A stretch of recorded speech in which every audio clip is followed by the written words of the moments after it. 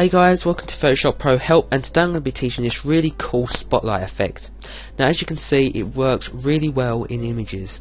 Now this image here is of a watchtower, and you can see the lovely stream of light which is the spotlight itself. Now you're really not too confined with what pictures this works with. Now if I flip over to this one here, now it works with equally as well with this image as the other one, but as you will notice that the colour isn't right. It should be dark blue and have some dark shades in it, which I'm just showing you that if this does go wrong and you don't get the exact colour that you want, it's easily to tweak and change it back again. So let's jump into things. We've got our main image here, and before we go any further I will say this: if you have a nighttime image, there is no point following these first few steps, because I'm going to make the daytime image a nighttime image, and if you have a nighttime image, there's no point making it nighttime when it is already nighttime. That'd be a bit strange and stupid.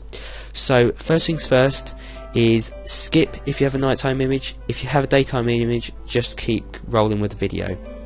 So we're going to go and press Ctrl and J on our keyboard to duplicate. We're going to go up to layer, we're going to go to new adjustment layer, and then we're going to go to hue and saturation, and we're going to go click OK. From here we're going to hit colorize. We're going to change the color to a light blue, so around about, and that will be around about 180 to 220 for the hue, and the lightness is going to be around about -40 to -70.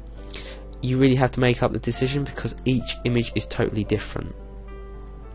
So we'll go something like there. Hide that.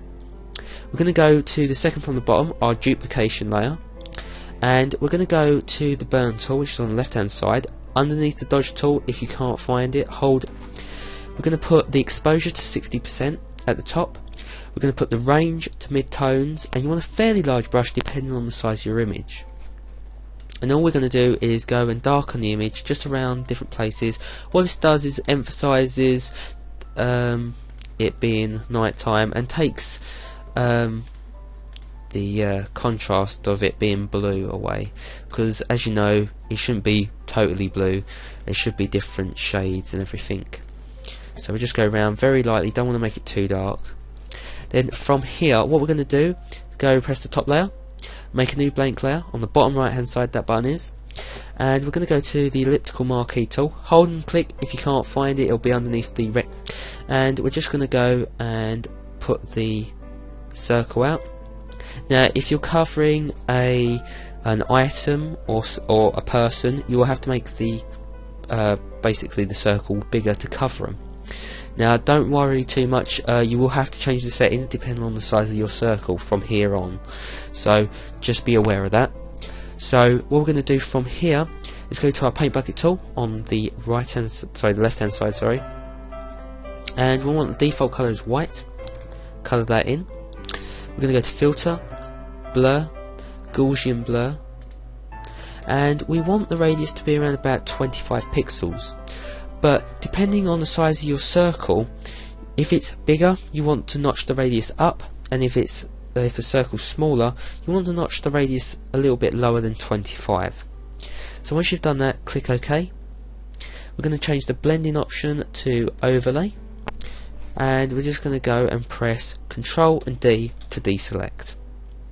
Now from here we need the stream of light, so we go and make a new blank layer, right hand side, zoom in like that. Depending on the size of your circle you might have to zoom in, and what we're going to do is go to the pen tool, click the bottom of the circle, and all we're going to do is we're going to go round the circle. I'm just doing this very roughly, you're going to have a lot more time than me. You can even just press the top of the circle and bend the line round, and you'll actually get a proper fit with that. And we're going to go click where the light is shining from, and we're going to go and click where the light ends, so here. Don't worry too much on the overlap, we can easily sort that out. We're going to right click, make selection, feather radius of 1 pixels, click OK. And now we're just going to do exactly the same as we did to the circle, so we're going to take the paint bucket tool, click on the white, go to filter, and the Gaussian blur will be at the top. Now you can just press this and it'll automatically do it for you. And we're going to go and change the blending option to overlay again, Control and D to deselect, and we're going to zoom in. Oh, sorry, just changing the blending option again. There we go. We're just going to zoom in, going to hit the eraser tool, and we're just going to take out just the bits we don't need. I'm not going to go over it because you're going to have a lot more time. And there we go, we have the spotlight. Now if you want the spotlight to be brighter, all you have to do is duplicate those layers, those two layers. So Control and J, and there you go, it's a lot brighter. And you can do those for both those layers and they'll be a lot brighter depending on how bright you actually want it. Now I'm just going to delete that layer because I don't need it that bright. Now if you can see where the torch is coming from, we might want to emphasize on how bright it is. So if we make a new blank layer, bottom right hand side, go to the paintbrush, default color is white, zoom in on where it is. I'm going to make the paintbrush a little bit smaller. So we're just going to click once, make the brush bigger by 1 pixel, click again, make the brush bigger by 1 pixel, and click again. And then